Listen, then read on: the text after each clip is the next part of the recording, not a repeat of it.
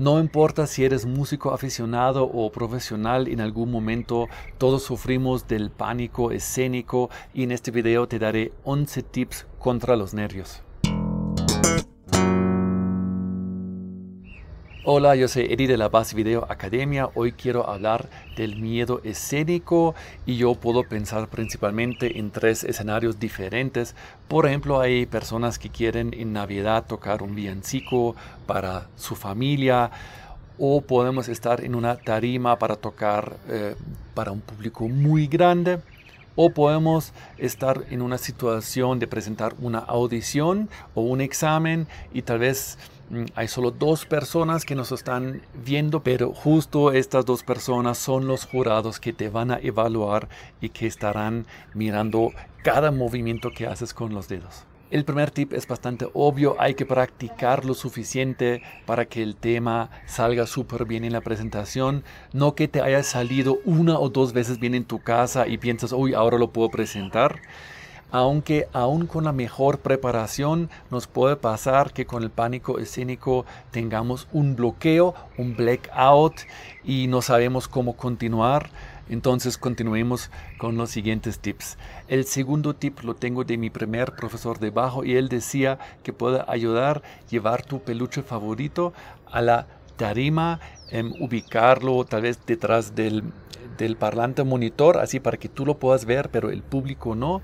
Y mirando este peluche que tú lo conoces muy bien, te puedes enfocar en el peluche y tranquilizarte, no mirar al público. O si no puedes hacer esto, buscar algún letrero, alguna propaganda tal vez, donde estés tocando y concentrarte, siempre mirar este letrero y así concentrarte en esto y no permitir que viendo a la cantidad de personas que están en el público para que no te den nervios por eso. Ahora, debo admitir que me parece muy interesante este truco psicológico, aunque la verdad a mí no me ha funcionado, pero tal vez le sirva a otra persona.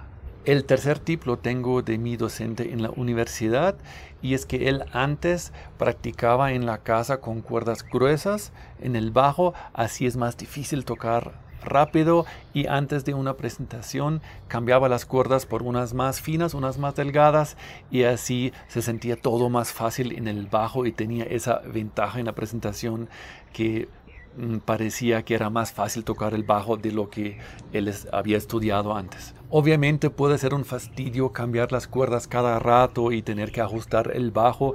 Entonces lo que yo hago cuando hay piezas que yo estoy preparando es que yo las estudio en un bajo barato que tengo en mi casa, que tiene cuerdas gruesas, y el bajo pues no es tan perfecto, es más difícil para tocar, y cuando vuelvo a mi bajo normal se siente todo más suave y más fácil. Si eres nuevo aquí, no te olvides de suscribirte a mi canal, activa también las notificaciones porque yo estoy subiendo videos frecuentemente. El cuarto tip es practicar la pieza con una velocidad más alta de lo normal, así que cuando vuelves a la velocidad normal se siente todo más fácil. O lo que pasa muchas veces en vivo cuando está uno en tarima, que uno por los nervios toca un poco más rápido, y si lo estudiaste más rápido anteriormente, entonces ya estarías preparado para esa situación. El quinto tip es estudiar más lento, porque cuando tocamos lento eso nos da tiempo para pensar en cada nota y esto a veces hace que nos confundimos y que nos bloqueamos. Entonces, para conocer mejor la pieza, aunque ya puedas tocarla a la velocidad que es, pero tocarlo mucho más lento, lo ves desde otro ángulo, y en ese contexto hay una recomendación que dicen muchos músicos y es poder empezar la pieza desde cualquier compás. Entonces, por si te bloqueas, digamos que en el tercer compás, tú puedas volver en el cuarto compás con la melodía correcta o la línea de bajo que es en ese punto, aunque a mí personalmente me parece un poco exagerado. Lo que yo hago, yo pienso en frases melódicas o frases musicales, como aquí en este tema yo estudio eso de una manera para poder tocar cada frase en cualquier momento. Entonces, si me bloqueo aquí, digamos, en la primera frase melódica, yo puedo volver en la segunda frase melódica porque tengo estudiada cada frase también como aisladamente. El sexto tip es estudiar también el contexto armónico.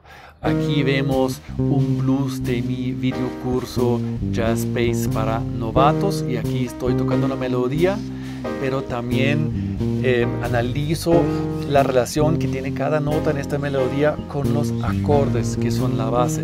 Esto hace no solo que nos podemos aprender mucho más fácil y rápidamente la pieza, sino que también si tenemos un bloqueo que podemos volver más fácilmente, porque no solo memorizamos, tengo que poner el tercer dedo y el primer dedo, sino que entendemos qué función tiene cada nota y cuáles son los acordes, y así no nos perdemos tan fácilmente en la pieza. En cada capítulo de este curso hacemos el análisis de una melodía con los acordes. El link para el curso aparece o aquí en la esquina o lo encuentras también debajo del video en la descripción. El séptimo tip es tocar el tema para algún conocido lejano. ¿Por qué digo lejano? Pues digamos que si vives todavía con tus padres y tú vas a tocar esta pieza para tu madre, pero ella lleva ya meses en la casa escuchando cómo lo estás practicando todos los días, ella ya conoce todo tu proceso, todos tus errores, entonces no sentirías los mismos nervios que cuando lo presentas a un público o a unos jurados que te escuchan por primera vez. Entonces, mejor una persona que no conoce tu proceso, y así podrías ensayar cuántos nervios te dan cuando lo tocas por primera vez para una persona que no sabe qué esperar. A mí este truco me ha funcionado súper bien antes de audiciones, tocar mi programa para unas personas que no saben qué voy a hacer, y esto siempre ha sido un buen simulacro para mí. El octavo tip es relacionado y es grabarte con una cámara. Hoy en día casi todos los celulares tienen cámaras decentes para grabar video y sonido. Entonces pones tu celular sobre el amplificador o donde sea para que te grabe en video y en sonido, obviamente.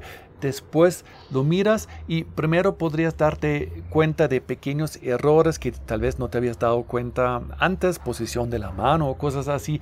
Pero sobre todo, al momento de grabar, debes imaginarte que ahora vas a estar en vivo en un canal de televisión, en vivo. Tienes una sola oportunidad de tocar la pieza que tienes preparada y haces esa grabación una sola vez, y ahí sentirás también algo de estos nervios de tener una sola oportunidad, y eso también puede ser un buen ensayo para prepararte. El noveno tip lo escucha uno mucho de los músicos más famosos, y es mostrar en tarima solo máximo el 80% de lo que tú sabes tocar, porque lo que a ti te salió ayer en tu habitación, lo que te salió apenas probablemente hoy en la tarima con un sonido diferente, con luces, con público, no saldrá tan perfecto. Hace poco vi en una entrevista con el famoso Victor Wooten, le decían, ¿qué piensas de eso? Que mucha gente en el mundo piensa que tú eres el bajista que más habilidades técnicas tiene. Y él dijo, no, yo creo que el que más habilidades tiene es Marcus Miller, porque este bajista ni siquiera muestra el 50% de lo que él sabe tocar. Entonces no importa si el 80 o 50%, la idea es no llegar a tu límite para siempre poder tocar con seguridad. Aquí vemos el solo de un bajista alemán, amigo mío, se llama Detlef Gebers, y yo comentaba debajo de este video que súper bien, súper chévere este solo porque eres tan sólido y tienes tanta seguridad en esta situación, y él me respondió que mira, esto fue una transmisión en vivo por internet, era una sola oportunidad, así que yo toqué cosas que eran sencillas para mí. Entonces esto es lo que a mí me parece ser profesional. Detlef se aseguró de tocar algo que le podía salir 100% bien. Tal vez si Detlef hace 2 días en su casa estaba sacando unos licks de slap súper rápidos, no los estaba intentando de hacer en esta transmisión en vivo, porque no hay que llegar a tu límite. El 10º tip es uno que yo en alemán lo llamo, ¿cómo sería en español? cerrar los ojos y seguir derecho, o yo no sé cómo podríamos decir en español, lo que fue, fue, algo así. Y eso, con eso me refiero a situaciones donde tengo que estar en mi límite por alguna razón. Por ejemplo, aquí estaba tocando con el cantante colombiano Julio Nava, y en esta canción el bajista que había grabado en el disco había tocado una melodía sencilla. En esa parte realmente no es muy complicado, es un acorde, después 4 noticas de tapping con un solo dedo, ting, ting, ting, ting, y después 3 notas de slap. Pero este cambio, unos milímetros así la mano, el tapping, el slap, nada muy complicado, pero todos mirándome en este momento siempre, entonces me ponía un poco nervioso. Y aparte de eso, cuando en tarima había poca luz o algo pasaba y no veía bien los trastes, fijo, había siempre una nota que no salía 100% bien en el tapping con un dedo, o 2 notas que no. Entonces, para estas situaciones yo aplico mi metodología, sigue derecho a ojos cerrados, pase lo que pase. Yo, al contrario, yo acepto la situación, digo, eso es mi momento, doy un paso hacia adelante hacia el público, digo, es un mini solo de bajo que viene aquí, tung, tung, tung, y si por las luces raras o algo, o sea, desde antes, yo ya espero de que alguna nota no me va a salir bien, y es mucho más fácil cumplir esa expectativa si desde antes me permito tener algún error. Y aunque realmente en esa parte casi siempre había alguna notica que no salió 100% bien, nunca hubo ninguna queja y simplemente no pasó nada. El último tip, número 11, es: está permitido embarrarla. Ahora, yo no sé si es un término que se usa solo en Colombia o también en otros países. Cometer una embarrada es un error grande. Entonces, para mí mismo, yo tengo esa actitud que en cualquier show, cualquier presentación, yo me doy el permiso a mí mismo de tener alguna embarrada. Y yo también lo comunico a veces a los demás músicos antes de subir. Yo digo, miren, todos nosotros tenemos el derecho hoy noche para embarrarla una vez, no se preocupen, así vamos a estar más frescos. Aunque a veces la gente me mira como raro o la gente no está de acuerdo, yo estoy convencido que esa metodología funciona súper bien. Entonces puede pasar que durante la segunda canción se me olvidó repetir el coro y tengo que correr esa nota, y tal vez el guitarrista se dio cuenta y me mira, me sonríe tal vez un poco. Y después en la tercera canción al guitarrista le sale en el solo 2 notas mal o algo, el público ni siquiera se da cuenta, yo lo miro, ok. Entonces, si cada uno tiene el permiso de embarrarla una vez, les aseguro, después de la primera embarrada, uno está súper relajado y dice, listo, ya la embarré una vez, ¿qué más puede pasar? Entonces, la banda ya está mucho más relajada, el público empieza a sentir eso, que la banda está disfrutando el toque.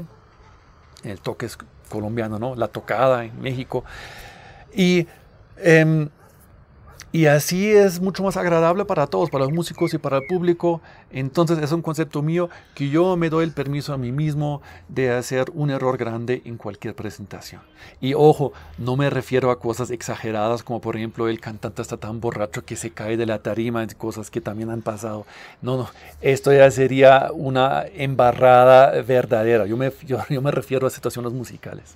Y relacionado con este punto hay una teoría que tienen muchos músicos que dicen realmente el público que va a ver el show o que paga por ver el show, ese público quiere pasarla bien y quieren que tú toques bien y no están esperando que tú cometas un error para hablar mal de ti.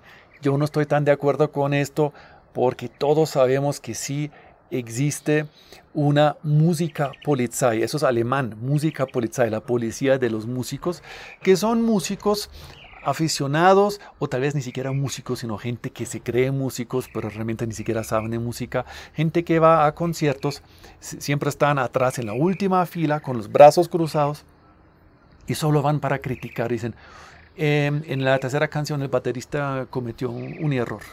En el quinto tema, el bajo no debería haber tocado esta nota y el sonido del guitarrista no es el sonido adecuado para tal canción. Y realmente estas son pobres criaturas porque son personas que por un momento se sienten mejor al criticar a otras personas. Realmente me dan pesar, tienen problemas psicológicos. Lo que yo pienso personalmente, después de mi primera embarrada, como estaba diciendo, que fijo va a pasar algún error, después de esto yo pienso, listo, ahora esta persona o estas dos personas que vinieron aquí de la policía de los músicos, ahora sí tienen para criticarme, ahora están satisfechos porque se sienten superior a mí. Y sabiendo esto, yo sigo mucho más tranquilo porque yo ya sé, me van a criticar porque me quieren criticar, pero ¿qué me aporta? Ahora sí puedo disfrutar el resto de la presentación.